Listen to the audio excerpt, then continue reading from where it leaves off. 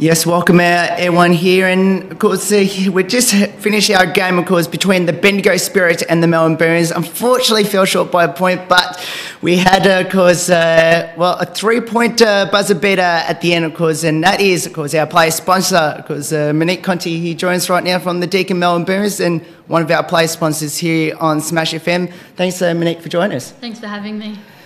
Firstly, let's talk a little bit about the game. You got the steal towards the end of that game tonight. What was your feelings when you, what was your thought process?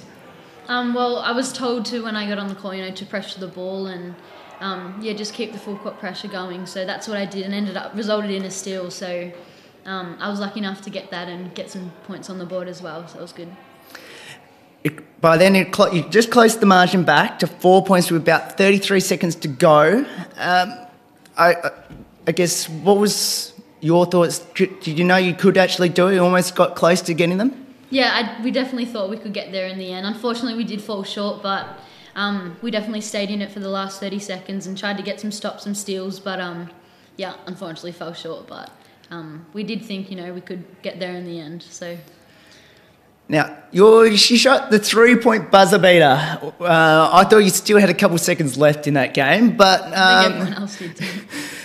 Well, when you got the ball, it was pretty much to shoot it and hopefully went in and hopefully had time left to get the ball back. Yeah, it was... Well, I wasn't really aware of how much time was left afterwards, but I knew that we were down by 4 points, so just had to get a 3-point shot up, and that's what happened. We got a good rebound, good kick out from Casey, and just had to shoot it, and it went in, so that was lucky enough. Unfortunately, there wasn't any time left, but it was good to finally, get it in and close the margin to only 1 point in the end, so that was good. Now, Guy Malloy gave you, a lot of court time in the last couple of weeks, especially... And you really revamped that really bench in for the Boomers in the second half of the season. What was your thoughts on how you played, especially in the second half of the season? I definitely thought, I got my confidence up a bit more, and getting more court time, you get a better feel of the game, and you get used to it, and the confidence just grows and grows. So the more time I get on the court, the more confident I get. That's really the main thing. So I just focused on, doing my job, what he tells me to do when I get on. I just got to focus on doing that, and yeah. Now, being part of the Deakin Melbourne Boomers this year, in your first year in the WNBL, how have you found it? My first year at the Boomers, definitely one I'll never forget. It's been a really good journey, really good season this year.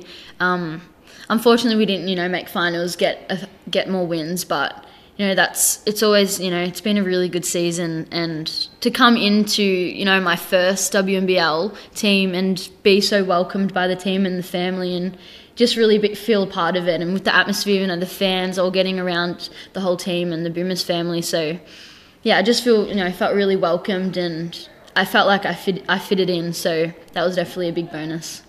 Now, you played under two amazing coaches. Sapphire's coach, obviously Shannon Seaborn, who had a great 2 years with Sydney Uni past couple of years, and obviously now Guy Malloy with the Deakin Boomers. Tell us about the experience of being under those two coaches. Oh, it's definitely, a different coaching style from either end, but it's definitely something different and something I'll never forget, being coached under Shannon and winning a gold medal. That was amazing, and playing in that sort of team, it's something different to playing a WNBL team, but of course playing under Guy as well was also something different, and a different coaching style and all that sort of stuff. But I guess, just adapting to different coaching styles is pretty challenging, but, just got to get used to it, and they're both pretty excellent coaches, so that was good for me. Absolutely. And tell us a bit about your basketball career. Where did it all start? Because I know you're good at both sports, basketball and AFL, but tell us how special and how you got involved in the sport. In basketball? Yeah. Well, I started playing when I was about 5 years old because my brother played, and I just wanted to copy everything he did, of course, as younger siblings do. So I just got into that and started at domestic level for Aberfeldy, and just tried out for a rep team, made the first team, and just went on from there and had some good coaches along the way, which really kept me in it. Like Nikki Simpson was my first rep coach.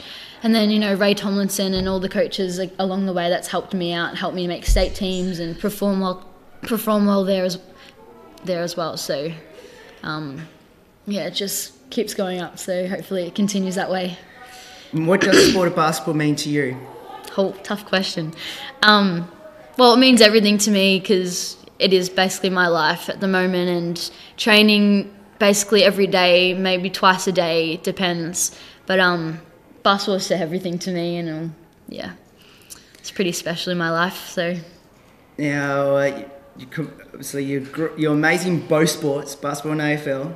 What's your future ambitions in the sport of basketball? My future ambitions, well, I want to play another season of WNBL, and I would like to go to college and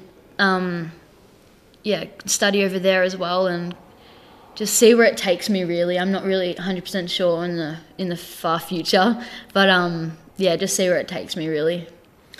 Now, and one final one before I let you go. Now, obviously, I don't want to hype myself up on this one, but I'm going to. How special to have a play sponsor like us sponsoring you throughout the whole year? Oh, it's definitely very special to know that someone's there supporting me along the way, along my journey of the WNBL season. So it's definitely very special to have that. So thank you. It's pretty awesome. No worries. Well, thank you so much for joining us.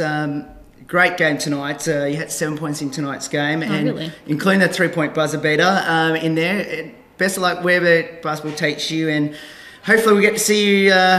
Hopefully maybe in the Big V, or I know you probably think about Seabull for the Melbourne Tigers, and best of luck where that takes you, and hopefully we'll get to see you back here in the Boomers in season 2017-18. Thanks for having me.